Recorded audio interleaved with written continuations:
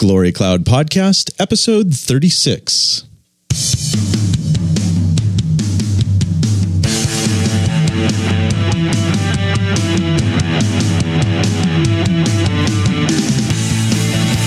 Stay tuned, everyone. We've got an exciting episode this week.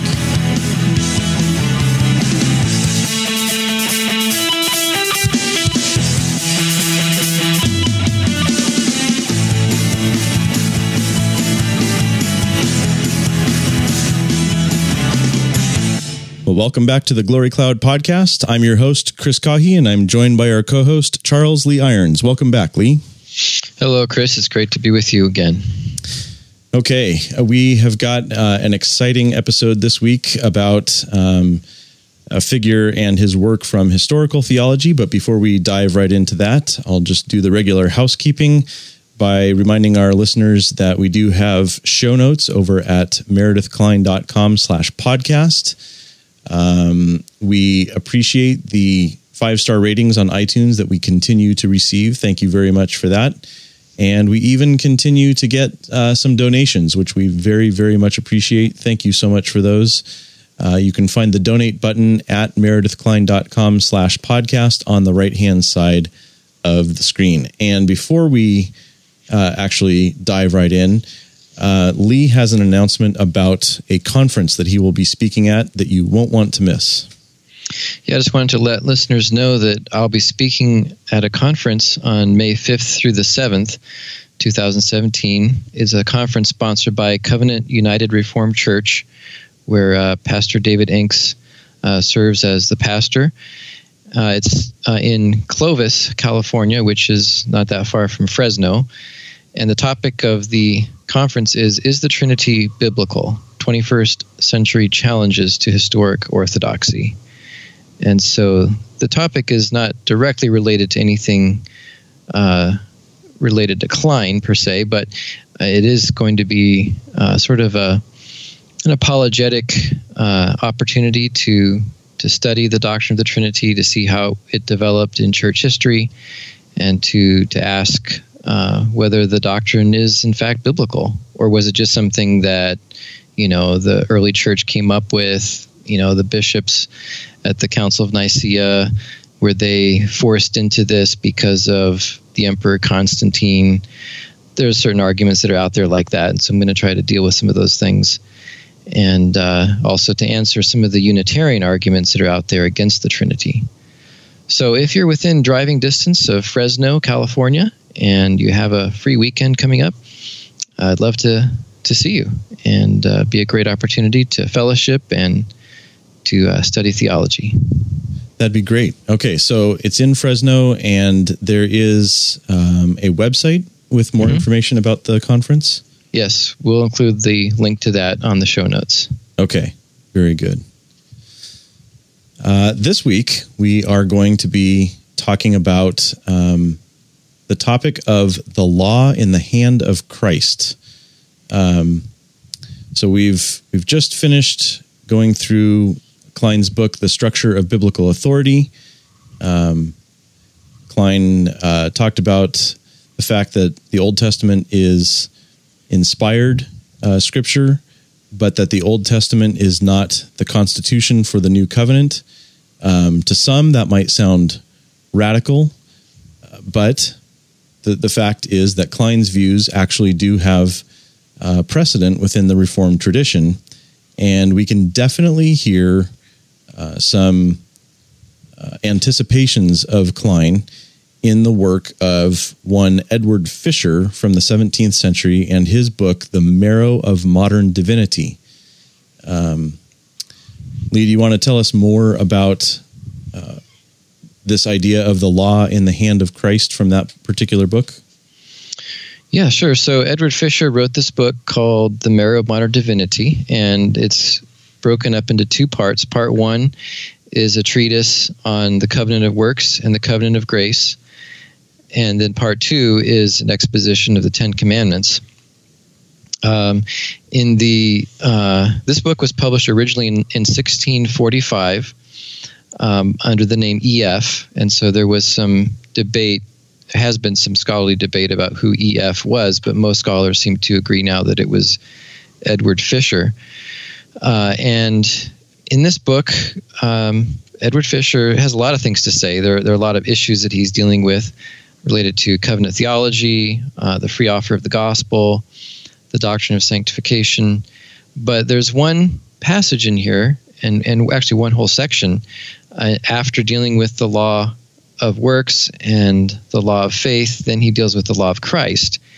And in the section on the law of Christ, Edward Fisher makes this statement about how believers are to receive the Ten Commandments not from the hand of God out of Christ, nor yet at the hands of Moses, but only at the hands of Christ. And then he says, in this way, we are able to receive the moral law as the law of Christ. And so that phrase, that formulation of receiving the law from the hand or the hands of Christ, which is first attested here in this book, seems to have become something of a commonplace among a certain stream of Reformed theology since that time. A very, very Scottish stream, right? That's right. Yeah, so it was picked up. Edward Fisher's work was picked up by Thomas Boston. He discovered it in the year 1700 in the window of a parishioner. And then he mentioned it to one of his minister friends named James Hogg. And James Hogg republished the book in 1718. And that's what sparked what's called the Marrow controversy, because the Church of Scotland at the time was under sort of a legalistic, moralistic spell, and the General Assembly of the Church of Scotland condemned the book because they thought it was not only antinomian, but that it also seemed to imply, it didn't actually teach universal atonement, but it seemed to imply something close to that because of its emphasis on the free offer of the gospel. And so the General Assembly condemned the book, and that created a reaction where certain men like Thomas Boston, his friend James Hogg, the Erskine brothers, Ralph and Ebenezer, and a number of other ministers in the Church of Scotland at the time, who later became known as the Marrow men because of their defense of this book. In 1721, they responded to the condemnation of the General Assembly of 1720 and wrote a thing called a representation and petition in which they defended the book, and they went through each of the points where the General Assembly had questioned the book. And so from that point on, it seems that this particular phrase of the law in the hand of Christ seems to have been cherished by those that follow in that Marrow tradition, which turns out to be basically the secession, the seceders that came out of the Church of Scotland, and those like the Erskine brothers and so on, and they continued that tradition and made it more popular in their writings. Okay. So we can link to some good treatments of that whole Marrow controversy. We don't really have time to unpack all of that in this episode, but there's plenty of good material out there. And let's see, we can maybe get a running start at Edward Fisher himself by, let's see, there really is not a lot of biographical material available about him, but even though I don't wholly endorse David Como's theology, I do think he is a fine historian, and so does Stanford University, but he has written a book called Blown by the Spirit that deals with the antinomian controversies that were raging in early modern England. And he talks about Edward Fisher in that book and gives a brief recounting of a situation where a man named Giles Creech was hauled before the Court of High Commission, which was a very heavy-handed court in early modern England. They were charged with dealing with theological error and errors in the Church of England. And they were threatening to punish Giles Creech severely for his theological infractions, and in exchange for a lesser punishment, he agreed to give them names of other people who were equally guilty in his mind. And Edward Fisher was one of the names that he gave them, and he said that Edward was responsible for basically passing antinomian books, buying them and then selling them underground in England. So anyway, that's kind of an interesting historical tidbit about Edward Fisher. Don't be alarmed by that. It was very common for Puritans to accuse each other of being antinomian. Mm-hmm. But anything else you'd like to add to that?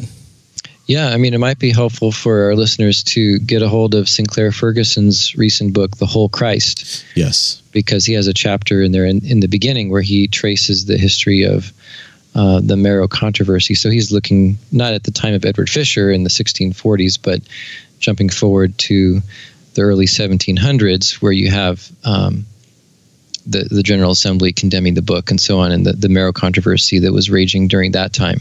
But he has a good historical summary of what went on then. He also mentions that on this issue of who was EF, and he says, Ferguson says that the author's identity has been disputed, but the consensus view is that he was Edward Fisher, a barber surgeon in London.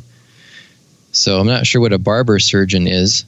Presumably a surgeon who also has a barber shop, or maybe a barber who does some surgical work in the back. I don't know. Yeah. But sounds like he was not a professor of theology. He was not a pastor. But at the same time, he was not some sort of illiterate, ignoramus either. And in fact, I discovered in the 1789 edition of the Marrow that this was an advertisement put at the beginning, and the publisher wanted to give some information about who was this guy, Edward Fisher. And he said that he was noted for his great learning in Greek, Hebrew, and patristics, and that he had a bachelor's degree from Brasenose College, Oxford. So wow. He was an educated fellow. And you can tell, too, when you read the book, because he's always quoting all kinds of Reformed theologians and authors. And he's a pretty, astute theological writer. Yes. And I would encourage our listeners to actually, if they can, get a copy of The Marrow of Modern Divinity. And when you read it, you'll realize, this is no dummy. He does know what he's doing theologically. I've actually done some work on Fisher myself, and I remember reading, I still don't understand how it works, but yeah, barber surgeons did perform both duties together. They would cut hair and cut your body for the purposes of surgery and healing and things like that. I've got these handy shears here. Right. Yeah, this blade will shave your face. Yeah. And also, I ran across another good survey of the whole Marrow controversy by a gentleman. I hope I pronounce his name correctly, but it's William Van Dudeward. Mm-hmm. Yeah. The Marrow Controversy and Seceder Tradition. He's got some very helpful historical overview and work on the Marrow controversy there. Yeah, I've seen that book as well. That looks really good. And he also has an article in the Westminster Theological Journal that gives a summary. Okay. So we'll link to as much as we possibly can. Yeah. And also we should note that that this book, The Marrow of Modern Divinity, it's been republished many times, but in 1726, so a few years after, the Marrow controversy erupted, Thomas Boston took the book, and then he went through and made extensive, sometimes very lengthy footnotes, explaining and expounding certain passages and clarifying certain issues in the book.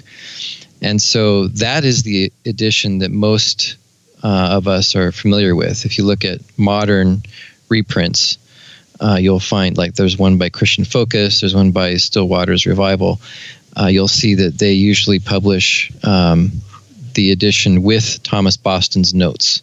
And those are also very helpful. And I recommend that the readers and listeners check those out as well.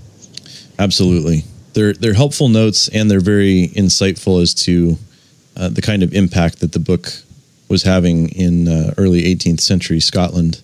Yeah. So, it was, like you said, published in 1645, and yet it really went under the theological radar for the rest of the 17th century. Mm-hmm. We really don't hear about it until Boston discovered it and began to circulate it among other Scottish Presbyterian ministers. Right. Yeah, if it hadn't been for Boston's rediscovery of it, we probably never would have heard of it. Right. It would have just been another book that was written by some Puritan and, some pamphlet or some book that just got lost in the mist of time. But because of Thomas Boston's rediscovery and then the republishing of it, that kind of gave it a new lease in life. And it has made quite an impact since then.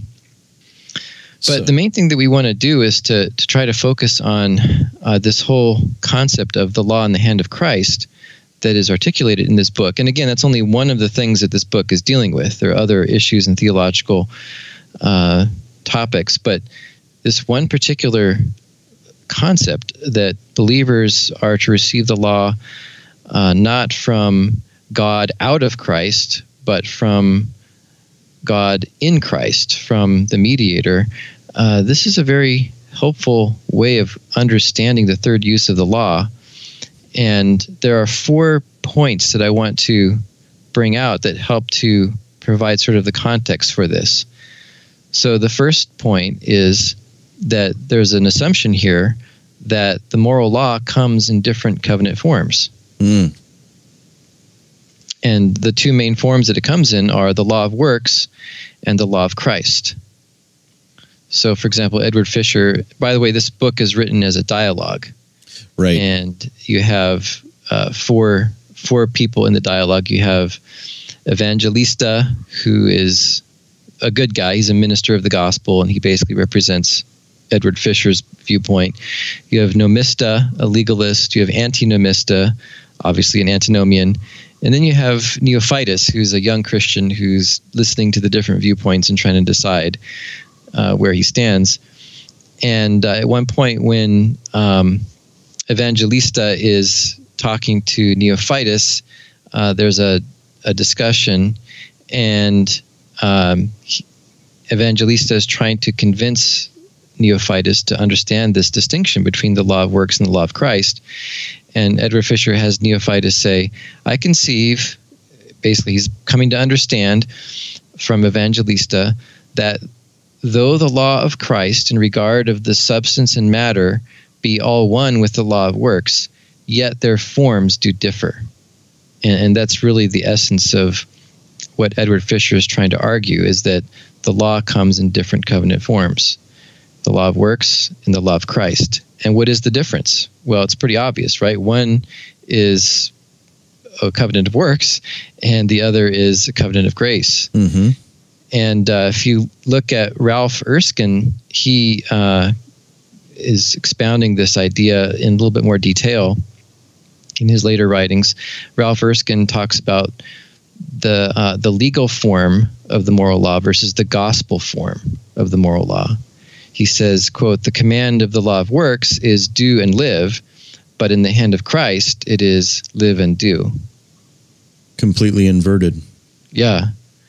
And so basically what Edward Fisher and the Marrow men after him are saying is that the law of Christ, or another way of putting that is the law as a rule in the hand of Christ, it's basically nothing other than the imperatives that you find throughout the New Testament, especially in the epistles.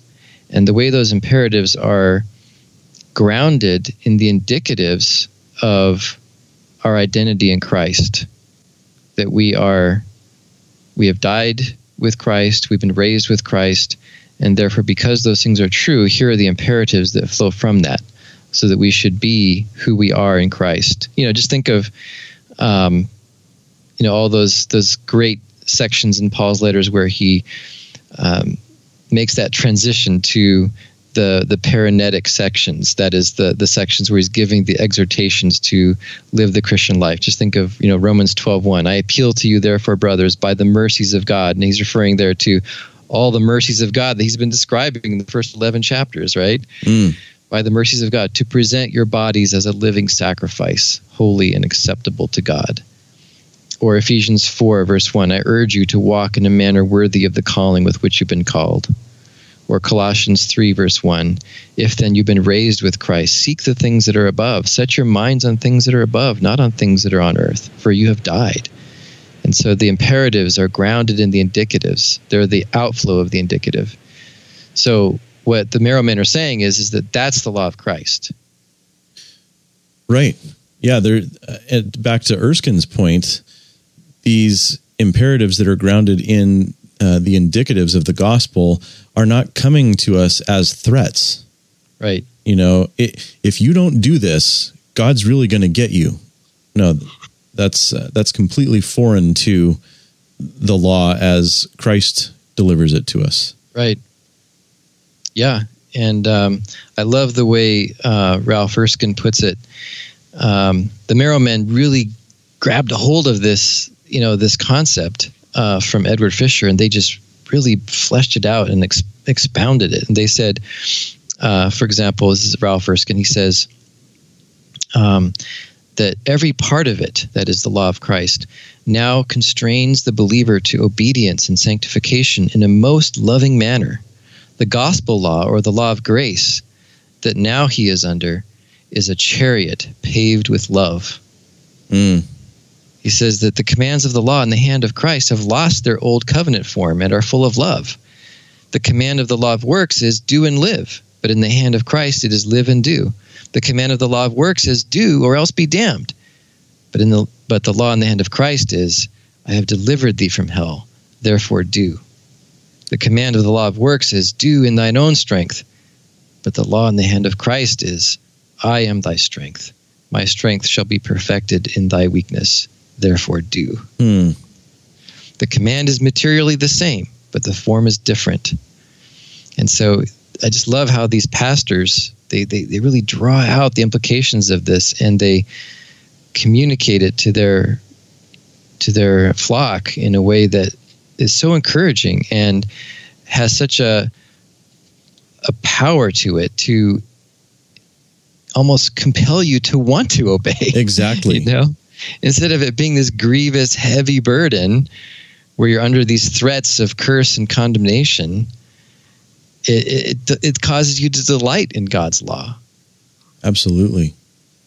Yeah. Just hearing the way he puts it when he goes to the hand of Christ, just creates gratitude in your heart, or at least mine as I hear it. Whereas when he talks about the law of works, it's, I just immediately think of what a failure I am already and how there's no way I'm going to live up to that. Yeah. So that's the first major theological premise here, is that the law comes in different covenant forms. The second major premise of this is that there's this whole idea of republication standing behind it, right? Right. We've already touched on it, but the idea that the Mosaic law is in some way a republication of the Adamic covenant of works is strongly implied by all of these statements. Not only Edward Fisher, he explicitly says that, but also the other Marrow men.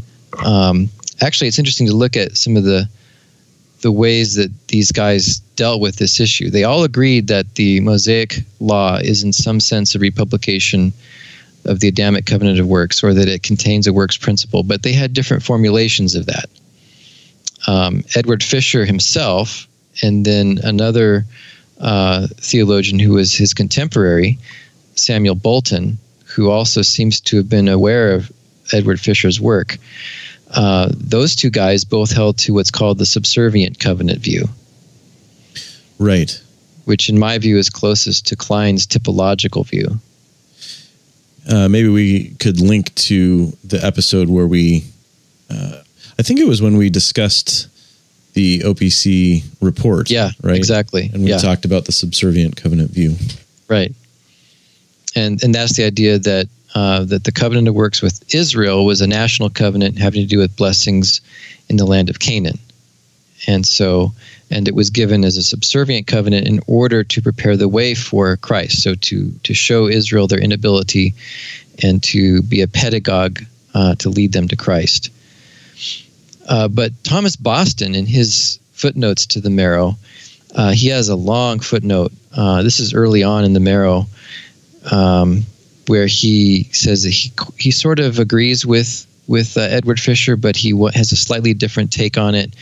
And he says that he holds that both the covenant of works and the covenant of grace were republished side by side at Mount Sinai. And that's an interesting formulation. Yeah. Because he's not seeing them as the same covenant. Right. So he appeals to all the evidence that there's a covenant of grace there, because you have the preface to the Ten Commandments, I'm the Lord your God, which have brought you out of the land of Egypt. You have the fact that that the redemption of Israel out of Egypt is in fulfillment of the Abrahamic covenant, and so on. But then he says, but I can't deny, he says, I cannot refuse that there's also the covenant of works here, and then he quotes Paul's Paul's statements, especially right. Galatians 4:24. These are two covenants, one from Mount Sinai, which genders to bondage, and so on. He quotes, Romans 10:5, where Paul quotes Leviticus 18:5, and so on. And so he says, therefore I conceive the two covenants to have been both delivered on Mount Sinai to the Israelites. Interesting. So he didn't agree exactly with Edward Fisher on his way of formulating the concept of republication, but he still held to some version of it, right. Some version of republication. And however you get there, you have to have that. Otherwise, you can't say that, going back to our first premise, then you can't get this idea that the law of works and the law of Christ are two diametrically opposed forms of the moral law. Sure. I mean, why would it need to come in different forms if it's all just one covenant of grace anyway? Right. So the third theological premise is that this Marrow tradition, going back to Edward Fisher, is very strongly emphasizing something that is taught by Paul, and that is that believers have died to the law as a covenant of works. Right. Because of our union with Christ, through his death, we have died to the law. And, I'm just thinking of places where Paul says that explicitly. Romans 7:4, he says, likewise, my brothers, after giving the analogy of the marriage analogy, he says, likewise, my brothers, you also, like the woman in the analogy, have died to the law through the body of Christ, so that you may belong to another, to him who has been raised from the dead, in order that we may bear fruit for God. And then Galatians 2:19 and 20, through the law I died to the law, so that I might live to God. I have been crucified with Christ. And the thing that's so important about what these guys are seeing, what Fisher and Boston and the Marrow men are seeing, is that they're recognizing that when Paul uses the word law in those verses, the word nomos in Greek, they're understanding that Paul cannot mean the eternal moral law. Exactly. Because if that's what Paul means, that we've died to the eternal moral law, then that would be antinomianism. Yeah, Paul would be an antinomian. Yeah. What they grasp is that for Paul, the law, the nomos there, is the Mosaic law as a covenant of works. Once you get that basic, it's a very important lexical point, Once you get that point, then it's clear what Paul is saying, and then it becomes theologically significant, and it's not antinomian, but it's a very precious truth.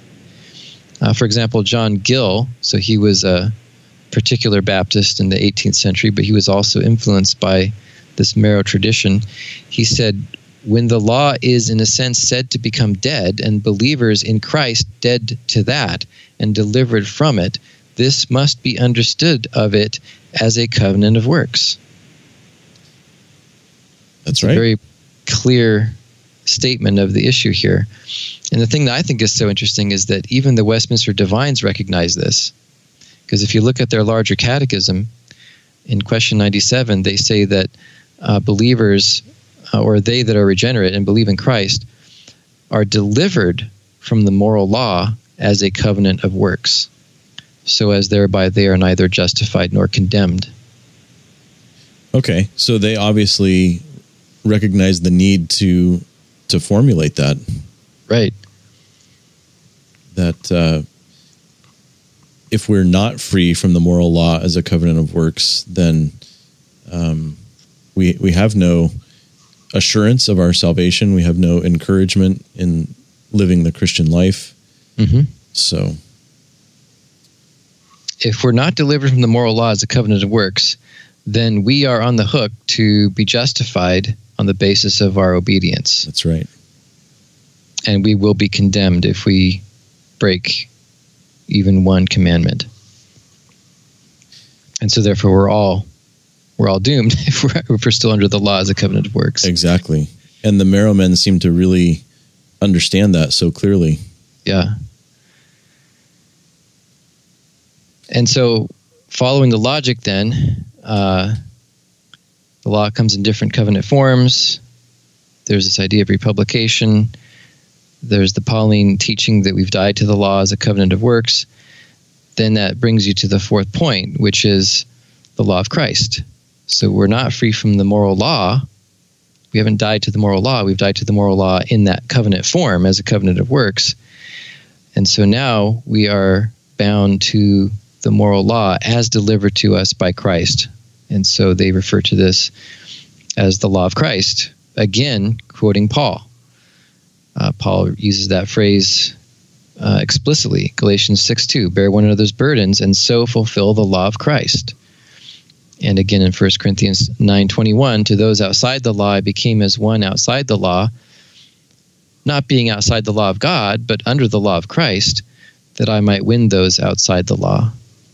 And in Greek, it's a little bit of a different phrase there. It's not literally the law of Christ. It's en nomos Christou, so under the law of to Christ, in law to Christ. It's another way of putting it. Oh, interesting. But the concept is the same.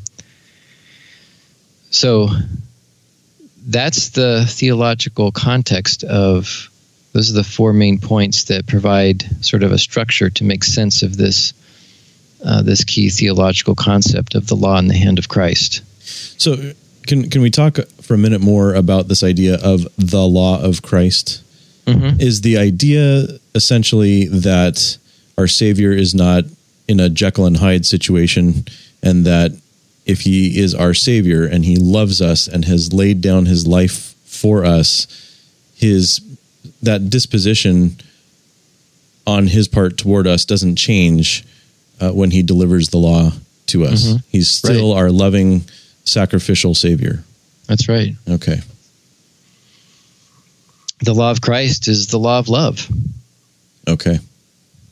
You know, Paul says that love is the fulfilling of the law.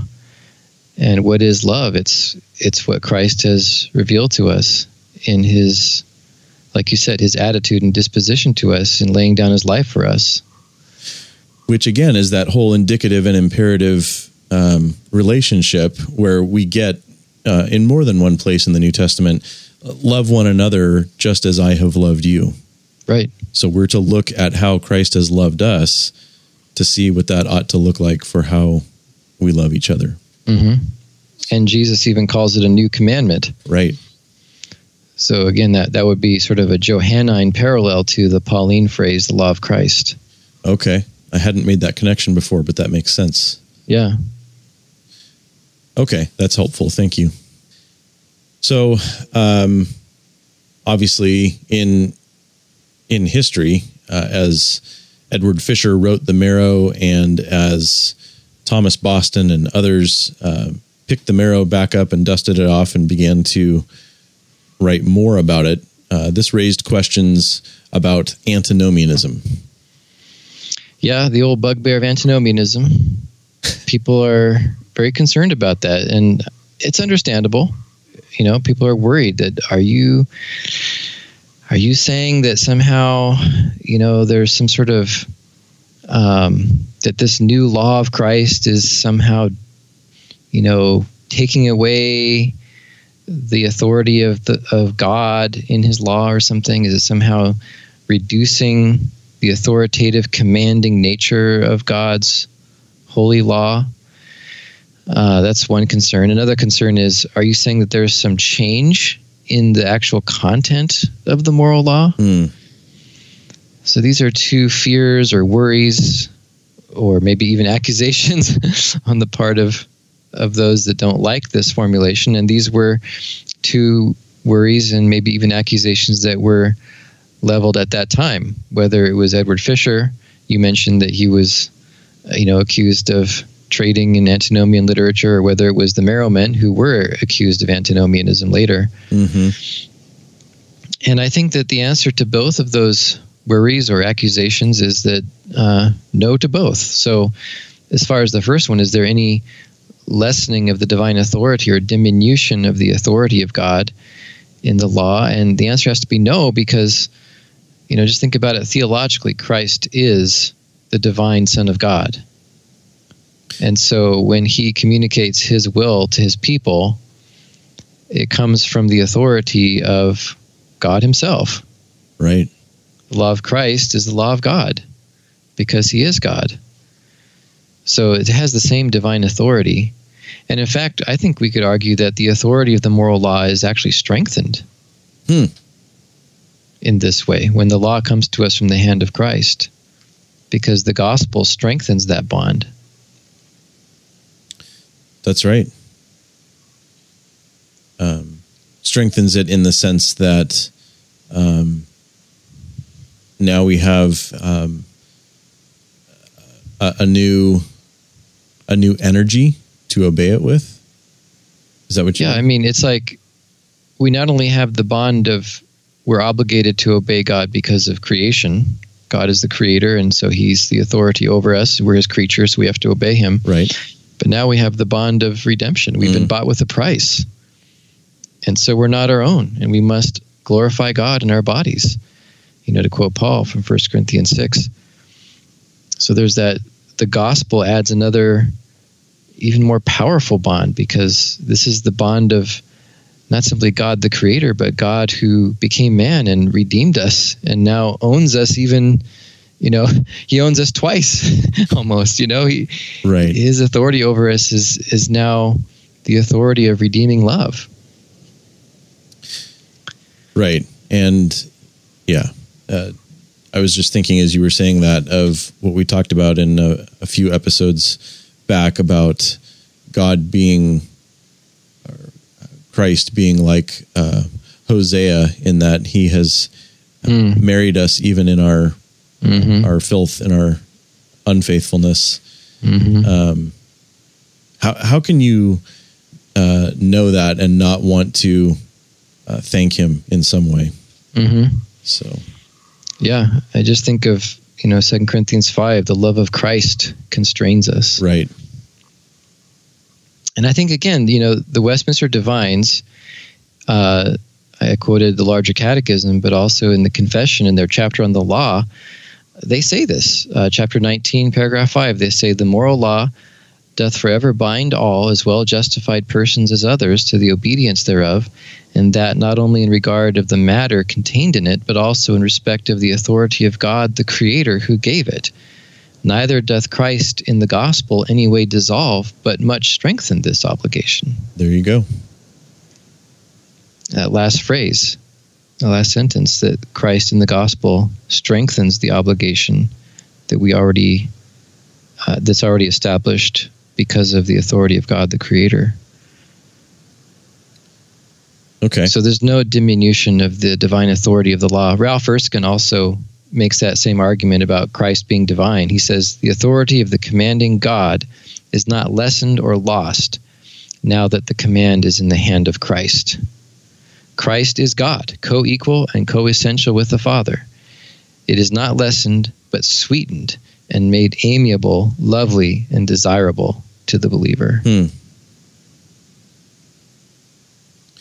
Okay, so that should at least answer the skeptic's concern about whether we're attacking the authority of God's law.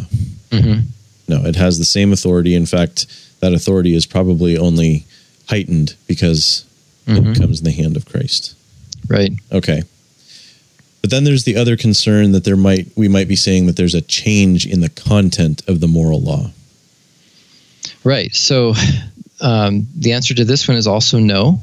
There's no change because just think about it logically. What is the moral law? Well, it is the obligation to obey God and to follow God's holiness and justice and goodness and truth. It's rooted in the fact that God himself is holy and just and good, and that we are made in the image of God. And so the moral law is, by definition, unchangeable. Right. You just talked about the image of God. I mean, it's a necessary implication of being made in his image. Right. It doesn't matter what epoch of redemptive history you're in, whether it's before the fall or after, whether it's the old covenant or the new, the moral law doesn't change. Because God doesn't change. Because God doesn't change. Yep. And so I think that might be why Edward Fisher, so he wrote, the first book was that dialogue, and is focused on the issue of the covenant of works and the covenant of grace, the law of works and the law of faith, the law of Christ, and so on. But then in 1648, he reissued the book with an addendum, and it was an exposition of the Ten Commandments. And I think he wanted to sort of set at rest this idea that somehow he's saying that the law of Christ is somehow implying some kind of a change in the content of the moral law. And he's saying, no, it's the same content. It's just that the motivation is different. Right. The covenantal context is different. Okay. And Ralph Erskine said, I already quoted this, but he said, the command is materially the same, but the form is different. The covenant form. Instead of do this and live, it's live and do this, right, in response to God's grace. Now, there is one point that we have to bring up here, and that is we're using this whole idea of the law in the hand of Christ as precedent for Klein's thinking on this issue of the law. But there's one thing that Klein would want to say that probably these 16th and 17th century authors did not clearly say, and that is Klein would want to add a little proviso and just say, look, the Decalogue contains the moral law, but it's not identical to the moral law. So all the stuff that we've been saying about the moral law cannot change is true, but don't equate that with the Decalogue per se, because the Decalogue is the moral law, but in the form given to Israel as a nation, and therefore it has some theocratic garments and clothing attached to it that is adapted to Israel's specific circumstances in the land and at that particular point in redemptive history. That's a helpful way of putting it. But yeah, there are things that we can see in the Ten Commandments that were unique to Israel's situation. Right. So they couldn't possibly be eternal in that way. Right. Right. Like the blessing attached to the fifth commandment, honor your father and mother, that it may go well with you and that you may live long in the land that the Lord your God is giving you. Right. So that's clearly theocratic. It's only for Israel. There's no promise for us today that we have that. So we have to just be careful there and not identify the Decalogue with the moral law. Okay. Nevertheless, we can see that the Decalogue contains the moral law. Sure. And I mean, you find New Testament authors drawing on the substance of the Decalogue quite frequently. Yeah, I mean, most of the Ten Commandments, not all, but most of them are quoted in the New Testament. Mm-hmm. Okay, so why then is Fisher's and the Marrow men's formulation of the law in the hand of Christ so helpful? Why are we talking about this on a podcast about Meredith Kline? I think it's helpful because it gives us, as we were going through those 4 points, especially the second, or especially the third and the fourth, the one about we've died to the law and the law of Christ, those statements are directly from Paul.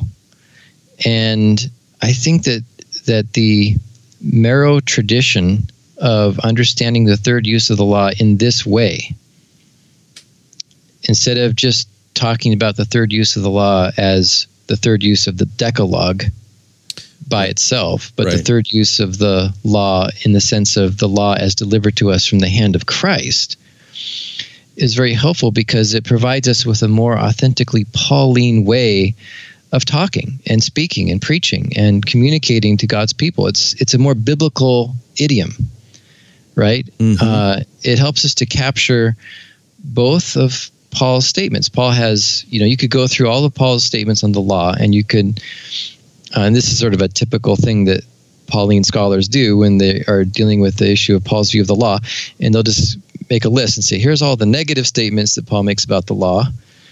We've died to the law, we're not under the law, the law was a pedagogue, it was temporary, all those negative statements. And then you can have all the positive statements in this other column over here, and you have the law is holy and righteous and good, and you have, the fact that the righteous requirements of the law are being fulfilled in us as we walk in the Spirit, and, the love is the fulfilling of the law, et cetera, and even where he quotes the law, like, in Ephesians 6, verses 1 through 4, he quotes the fifth commandment. Right.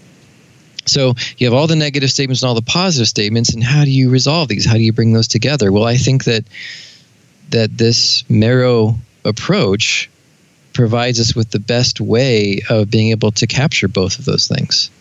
You see the negative statements, right? We've died to the law. We're not under the law as a covenant of works. That all makes sense now.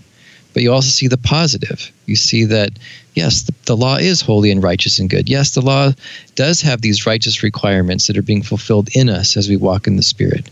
And that's the law of Christ. And so I think that that's the first real benefit of this formulation, is that it helps us to be able to make sense of Paul and to talk like Paul and to preach like Paul. There's something wrong with our theology if it just sounds different from Paul. Right. Or, if we're, itching to condemn Paul because he puts something a certain way. Or having to try to always explain it away. Yeah, he didn't really mean that. Right. As you were saying that, it struck me in a way that maybe I haven't thought about it before. But so obviously died to the law in the sense of the covenant of works. Yeah, I get. But then contrasting that with Paul's positive statements, almost taking the law as the image of God, which he is working into us as he conforms us to the image of Christ. That's right. So, yeah, I mean, he explicitly uses that language, right, of the image of God being restored. He uses that in 2 Corinthians 3, and also in Colossians chapter 3, where he says that Colossians 3:9, do not lie to one another, seeing that you have put off the old man with its practices and have put on the new man, which, of course, I think old man, new man, that's old Adam, new Adam, right? Right. So Christ is the new man. He's the second Adam, the new man, which is being renewed in knowledge after the image of its creator. And it's interesting that comes after Colossians 2, where he talks about what Christ did relative to the law in his work on the cross. There, that would clearly be a reference to the law as a covenant of works. Right. if you just go back to Colossians 2, in that great verse 15, he disarmed the rulers and authorities and put them to open shame by triumphing over them in the cross. I skipped verse 14. By canceling the record of debt that stood against us with its legal demands. This he set aside, nailing it to the cross. So there's the law as a covenant of works being nailed to the cross and taken away. And then you turn to chapter 3 and you have being renewed in the image of God. Right. And there's no less a sense of freedom in chapter 3 than there is in chapter 2. Right. I mean, you hear what Paul's saying in chapter 2 and you breathe this sigh of relief that if Christ killed what could condemn me, I can breathe a sigh of relief. And that sense of relief doesn't go away in chapter 3 when Paul talks about how God is going to work that image of Christ into us. Right. So. And now the law isn't this heavy burden that is condemning you and weighing you down and making you feel like you can't do it. Right. Now the law is coming to you as something that you delight in. It's something that you want to do. Mm-hmm. You know, it enables us to delight in the law, to obey Christ as our head and our husband, and to want to serve him and to want to be renewed in his image, which is the whole goal of salvation. You know, we might be conformed to the image of his son. Right. Romans 8:29. I don't think it gets formulated that way enough. Yeah. And unfortunately, there are even some who would say, you know, I had this experience when I was just starting out, just graduated from seminary, doing an internship, and the pastor that I was doing an internship under was criticizing me for not doing enough application in my sermons. And so I would go back and say, okay, I'll work harder on putting even more application in my sermon. And I got to the point where I was doing more than half of the sermon was just application. Oh my goodness.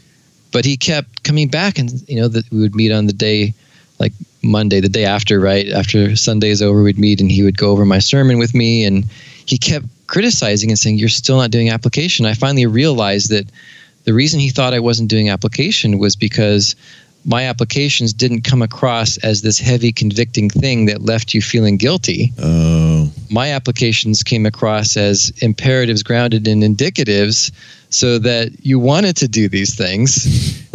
But to him, that's not application, because true application in good Puritan style is going to make you feel guilty and weighed down with sin and make you feel convicted.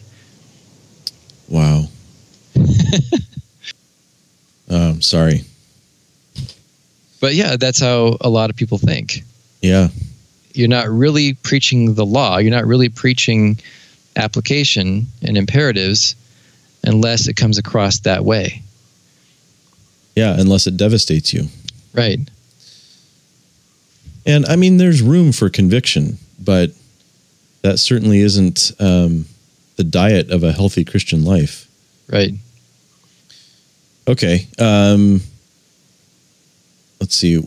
So we talked about Paul's negative statements contrasted with his positive statements. I think Colossians 2 and 3 are a fantastic illustration of that.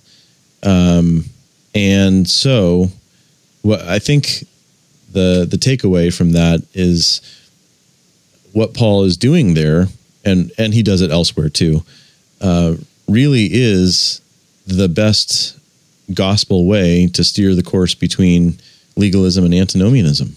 Mm-hmm.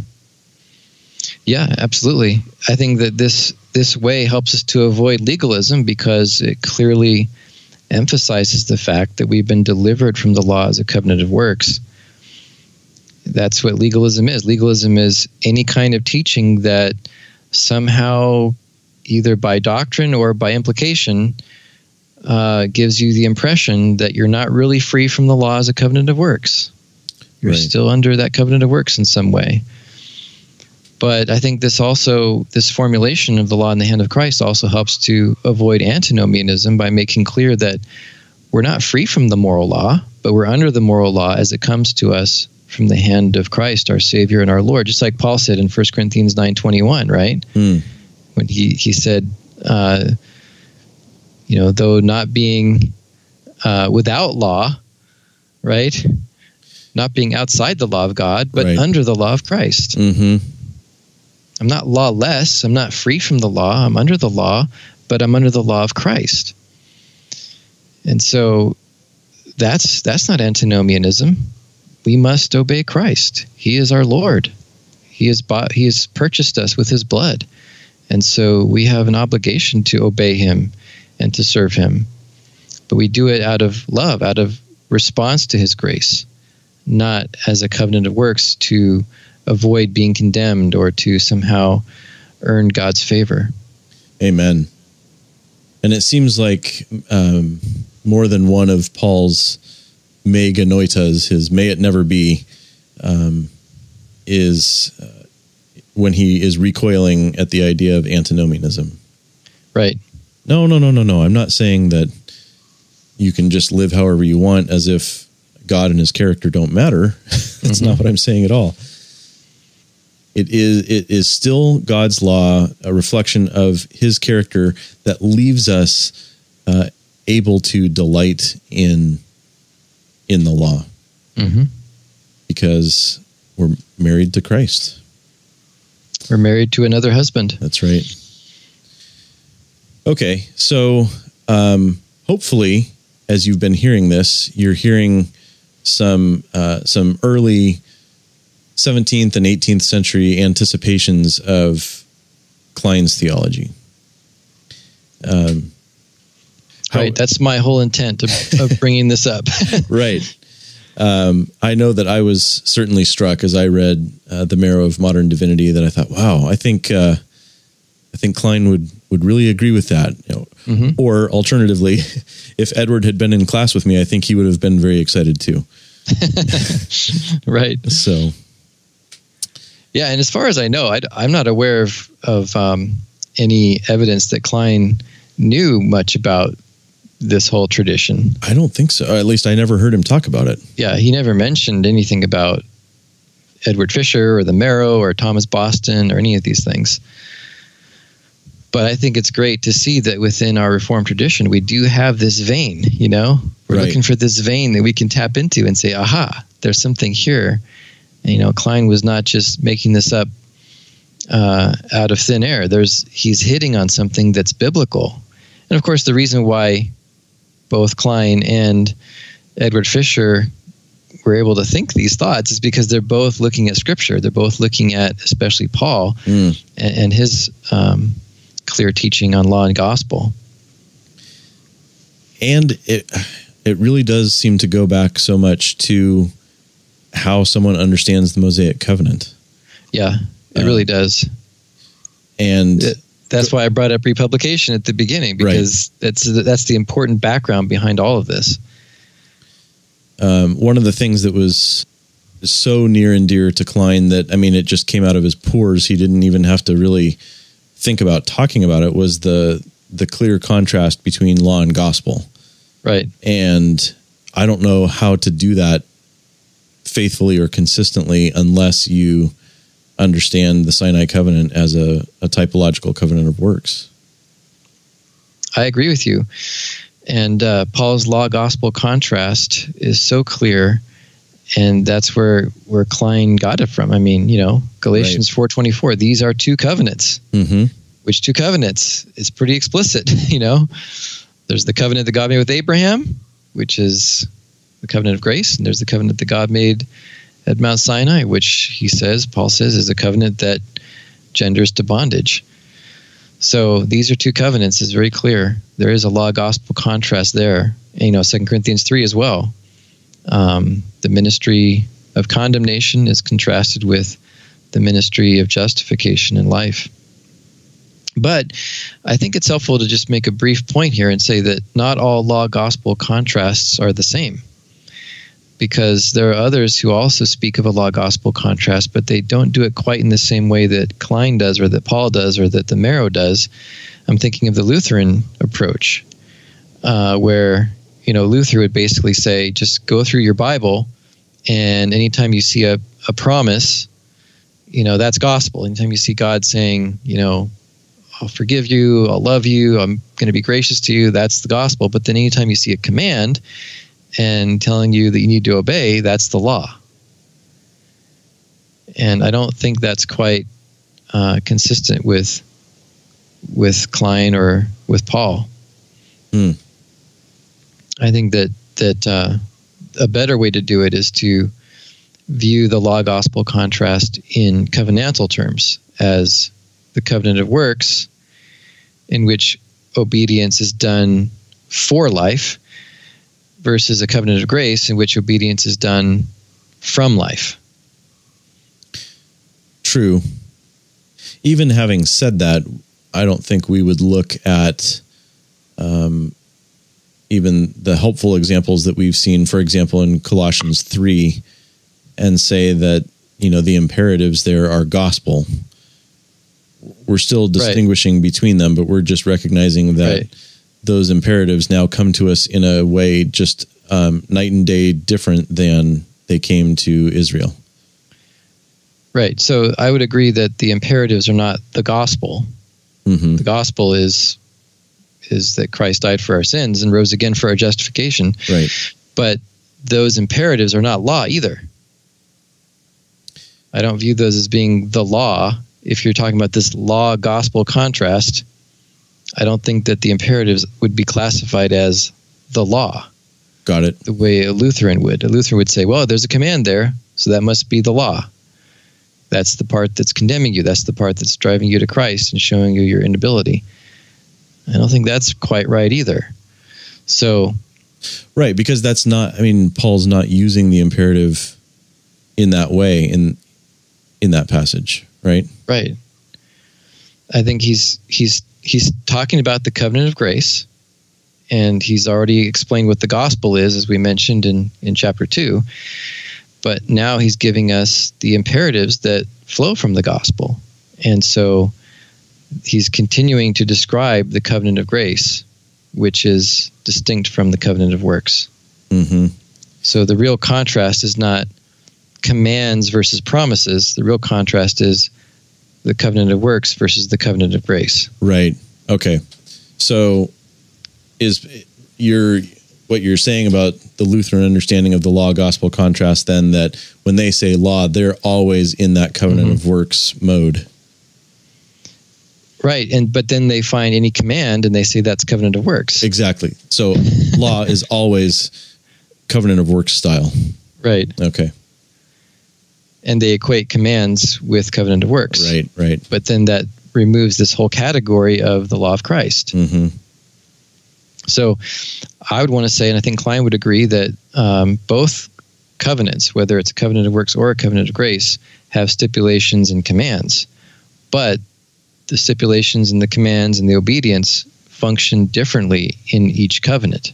In a covenant of works, obedience is the legal basis for receiving the blessings. In a covenant of grace, obedience is the fruit of the faith of those who have already received the blessings that have been earned by the substitute, by the mediator. That's right. So there's obedience in both, but radically different understandings of how that obedience functions within that covenant. Yeah. And in the Tale of Two Atoms, I talk about that in terms of cause and effect. Right. And that it's just completely turned on its head. In the covenant of works, someone's obedience is the cause and the reward is the effect. Right. In the covenant of grace, what Christ has done for us is the cause, and our obedience is the effect of what he has done. Absolutely, because our obedience is actually one of the things that he has earned. Exactly. Through his obedience, he has earned a people who are going to be progressively sanctified and ultimately glorified. So I think that this whole concept of the law in the hand of Christ fits in very well with Klein's understanding of the law-gospel contrast in covenantal terms. Right. And being able to understand the concept that obedience within the framework of a covenant of grace is the fruit of faith, and it's the result of receiving the blessings. It's not the cause, as you put it. Amen. And Klein has a whole section in Kingdom Prologue where he deals explicitly with this issue of the contrast between these two different ways in which obedience can function, whether it's in a covenant of works or in a covenant of grace. Where is that? Let me pull out Kingdom Prologue real quick here. It's in the chapter on the Abrahamic Covenant. So that would be, Kingdom Prologue has two major parts. So it's in part 2 and chapter 3, which the chapter itself begins on page 292, but he gets into the details of the nature of obedience beginning on page 309, where he talks about sovereign grace and human obligation. And on page 318, where he talks about the compatibility of promise and obligation. So actually, I think the key section is 318 to 320. Okay, good. I'd just like to. Yeah. I'd like to put that in the show notes. Yeah, he says distinguishing the two varieties of conditionality. Right. The covenant of works variety and the covenant of grace variety. Preach it, Meredith. All right, so that treats Klein's helpful emphasis on the law-gospel contrast. How else does the Marrow relate to what Klein has done? Yeah, so I see an organic connection here between the Marrow tradition and Klein on not only this issue of the law-gospel contrast, but also in the way in which both the Marrow tradition and Klein emphasize that Christ is the Lord of the church, that he is the ascended Lord. I mean, just think of, Matthew 28:18, all authority in heaven and earth has been given unto me. And then he says, therefore go, make disciples, baptizing them and teaching them to obey everything that I have commanded you. So Christ, as the ascended Lord, is the lawgiver of the church. And this is something that Klein is very clear on. He talks about, with his whole emphasis on the ancient Near Eastern treaties, right? And he speaks of the Old Covenant, the Old Testament, as being the treaty between Yahweh and Israel. And the New Testament, the New Covenant, is the treaty between Christ and his church. And so Christ is now filling that slot of the suzerain. We're the vassals, and Christ is the suzerain. He's the Lord. And so you see this, for example, in Structure of Biblical Authority. He says, page 71, the New Testament is the word of the ascended Lord of the New Covenant. Right. I can see that fitting hand in glove with this idea of the law in the hand of Christ. Right. And he often talks about, he looks at Revelation 1-3, where you have that vision of the ascended Lord, in his awesome power and glory, his divine glory. And he's walking in the midst of the 7 golden lampstands, and he's, exhorting his people and calling them to obedience, and even threatening them with removal of their lampstand if they are not faithful to the covenant. And, you have another passage that Klein likes to use is Hebrews 3. We mentioned this in a few episodes back. That whole house building metaphor, and he compares Moses with Jesus. The author of Hebrews does. He says Moses was faithful in all God's house as a servant to testify to the things that were to be spoken later, but Christ is faithful over God's house as a son. So here's the idea of the church being a house, and it's both the building house and the people house.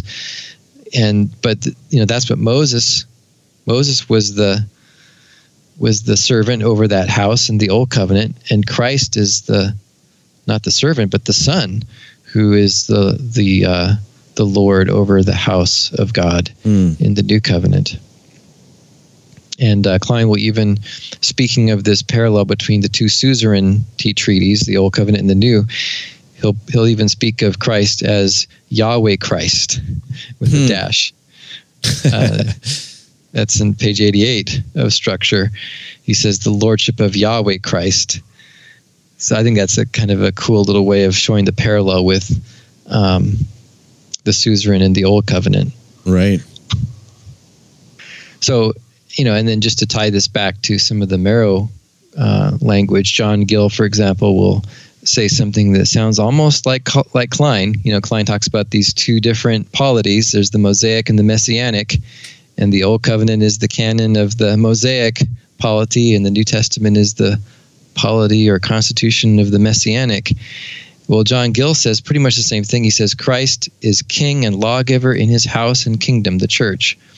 And besides some positive commands which he has delivered out, there is a repetition of the law in the New Testament, a new edition of it, published under the authority and sanction of Christ, so that we are now under the law to him and under new obligations to obey it as held forth by him.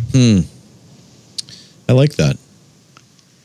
Yeah, I thought that was a helpful quote.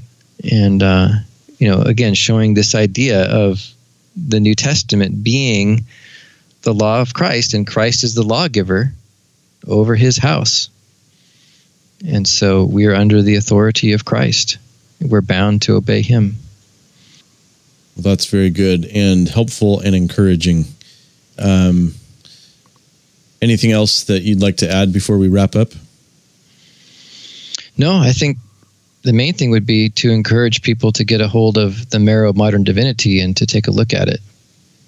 Yes, and we will link to a Google Books version of it so that you can at least have that. But the Christian Focus copy is very reasonable. I'd encourage our listeners to get a hold of that. We'll link to that in the show notes as well. Great. Okay. Thank you very much, Lee. I appreciated that. All right, everyone. Hope you enjoyed the episode this week. We'd love to hear from you. Thoughts, comments. You can email us at glorycloudpodcast@gmail.com and tweet us at glorycloudpod. And we'll see you next week.